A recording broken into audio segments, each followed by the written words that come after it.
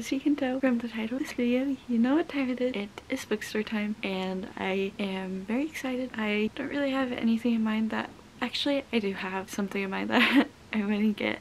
I have a gift exchange at work next week and I want to get a book for that, and then I may just get 1 or 2 books for myself. We'll see. I feel sometimes just the overwhelm gets me and I only feel like getting like 1 book, but we'll see what sticks out to me. And I also kind of have to be careful because I'm not really sure what people got me for Christmas, so I don't want to maybe get a gift that someone already got me. So it just should be fun to browse. I may get a little coffee and it will just be a good day. And we are also going to the Barnes & Noble that's bigger, so that's always very exciting because it's just, I don't know, more to look at, I guess. So that will be fun, but I will see you guys when we're there. Here is my little fit check. I'm just wearing Ohio red sweater. It's kind of Christmassy, and I've got my tote bag, of course, just jeans and boots. So super cozy today, and just hoping that the vibes are perfect.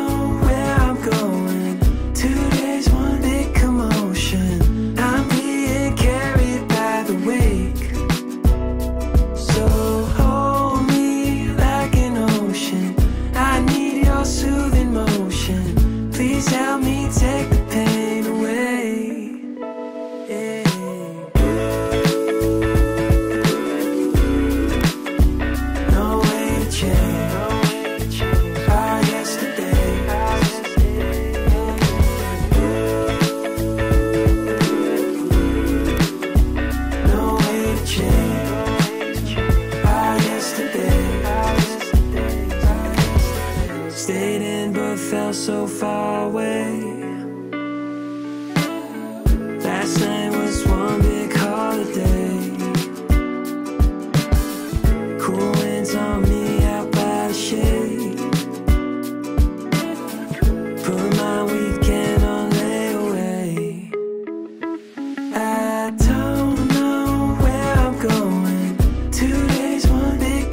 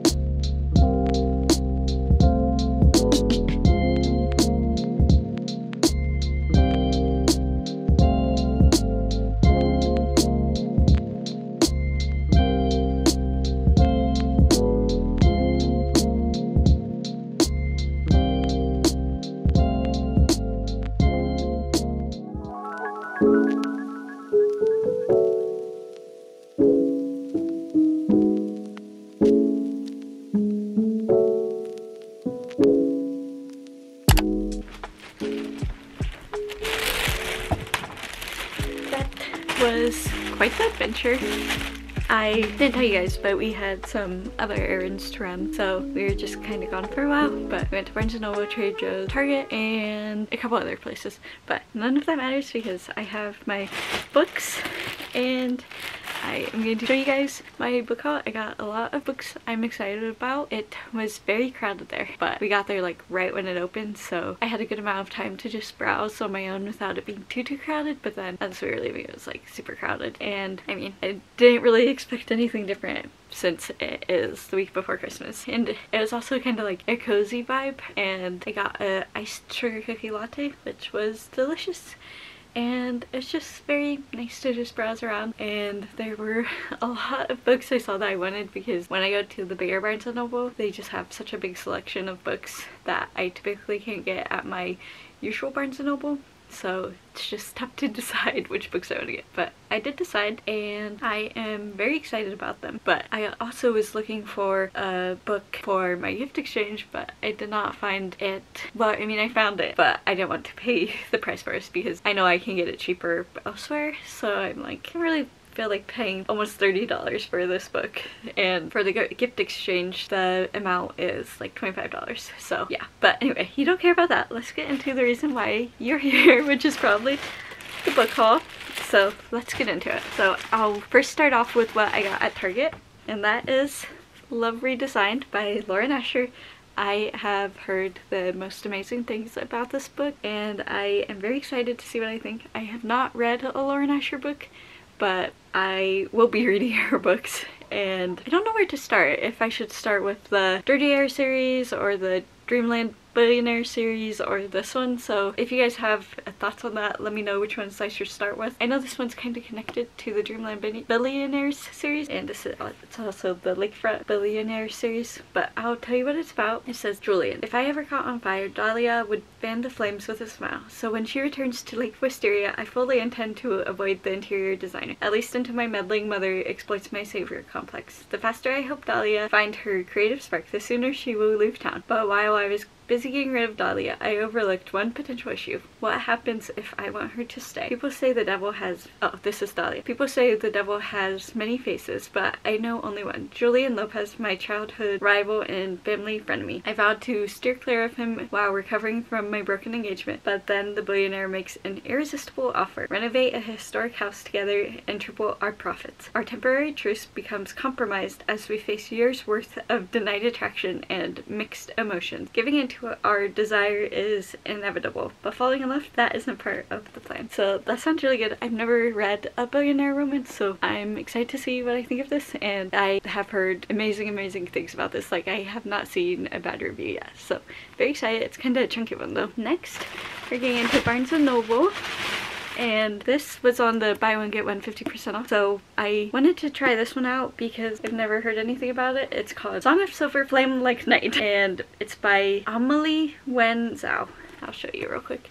Here is the cover. I thought the cover was very pretty, which was what drew my attention to it. And yeah, it was on the fantasy table, and buy one get one 50% off, so of course I had to pick it up. Like I said, never heard anyone talk about this, but it says Devastatingly Gorgeous by Chloe Gong. It says, fate has connected them, but their destiny remains unwritten. Lan spends her nights as a song girl in Huck's Gong, a city transformed by the Atlantean colonizers. Her days are consumed by the search for knowledge about the strange mark, an untranslatable Hin character burned into her arm by her mother in her last act before she died. Zen is a practitioner, one of the fabled magicians of the Last Kingdom. He's never seen anything like Lan's mark, but he knows that if there are answers, they lie deep in the pine forest and misty mountains of the Last Kingdom, with an order of practicing masters planning to overthrow the Atlantean regime. Yet both Lan and Zen are hiding secrets that are buried deep within them, secrets that even they still have to unearth. Both hold the power to liberate their land if they don't destroy it first. It says it's inspired by ancient Chinese mythology and folklore, and it says transport readers to a lush fantasy world filled with high-stakes adventure, glittering magic, and against all odds romance from beginning to end. That sounds amazing, actually. I'm really glad I picked this up. I kind of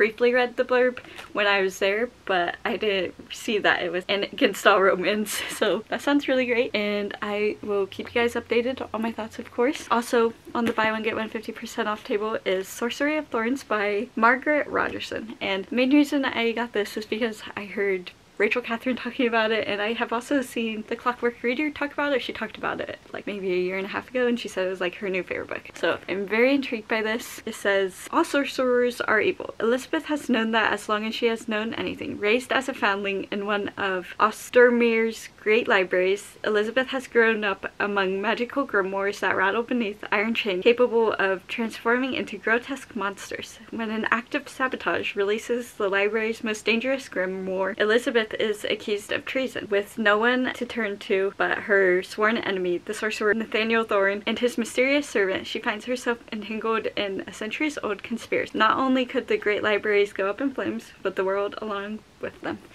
So that sounds really great. I love a magical library situation, and it sounds like the romance will also be really cute. And lastly, I have Down Comes the Night by Alison Saft. This author has a new book coming out this coming year in 2024 called A Fragile Enchantment, and she also has a book called Far Wilder Magic, which I have heard nothing but good things about. I didn't see a Far Wilder Magic there, so otherwise I would have got both of those because I really want to read both of those. But I think this is supposed to be like a really wintry type one. It even says, Alison Saft's Down Comes the Night is a snow-drenched romantic fantasy that keeps you racing through the pages long into the night. Another blurb says, a deeply romantic tale with fresh magic and mystery on every page, engrossing, haunting, and beautiful. That sounds really cute, but I'll read the back real quick. He saw the darkness in her magic. She saw the magic in his darkness. Wren Sutherland's reckless use of magic has cost her everything. She's been dismissed from the Queen's Guard and separated from her best friend, the girl she loves. So when a letter arrives from a reclusive lord asking Wren to come to his estate, Colwick Hall,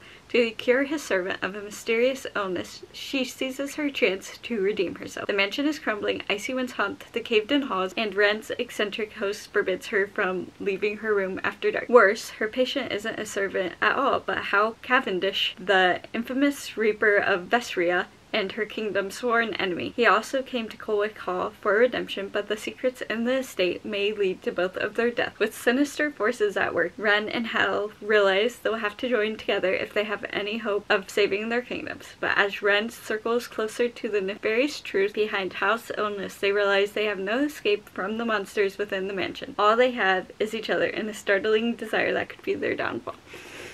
So cute. This is definitely going to be on my winter to read list, and I think all of these fantasies will be for sure, and I have just been in a mood where I have been wanting to read a lot of fantasy books, so yeah, that kind of explains the haul. And then I also had just seen amazing things about this, so fantasy and romance, those are my go-tos. And I really wanted to get Assassin's Apprentice by Robin Hobb, but I decided I would wait to get that and see if I got a gift card for Christmas, and then maybe get it with the gift card because that's a more expensive book. So like all of these were $13, and then this one was $14 at Target, so I just am very specific about how much money I want to pay for a book, but I will buy Assassin's Apprentice if I get a gift card, so stay tuned for that because I should have some more book hauls coming soon because of whatever I get for Christmas, and then I will use some money to buy books if I get gift cards, so stay tuned. And yeah, I hope you guys enjoyed the video. I hope you got some book ideas because I feel like Love Redesigned and Sorcery of Thorns are pretty popular, but I haven't really heard a whole lot of people talk about Down Comes the Night or Song of Silver Flames Like Night, so I hope this inspires you. And yeah, I hope you enjoyed the video, and hopefully I will see you in the next one.